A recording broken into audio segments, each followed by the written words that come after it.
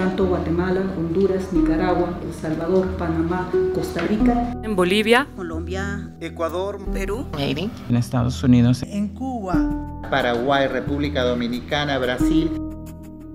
Están enfrentando la violencia. Hay cosas muy urgentes. En Nicaragua y en Venezuela estamos viviendo de las secuelas de esta situación.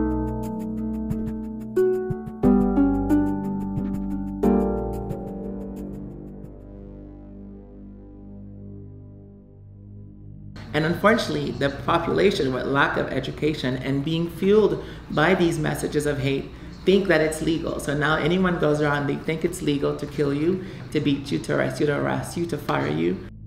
Lo que están haciendo es poniendo ideología de odio en toda la región, los grupos antiderechos. Por razones de crisis humanitarias, por violencia generalizada. Por el incremento de los crímenes de odio que suelen realizarse en el marco de los periodos preelectorales. La represión se ha centrado en contra de los dirigentes locales de organizaciones campesinas e indígenas.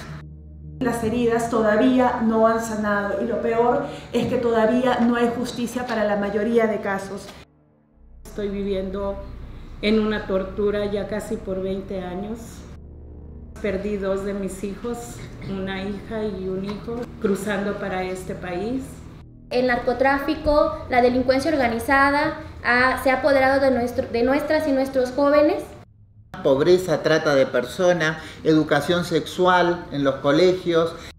Son temas que se están debatiendo en la región, pero en la cual vemos que estamos retrocediendo.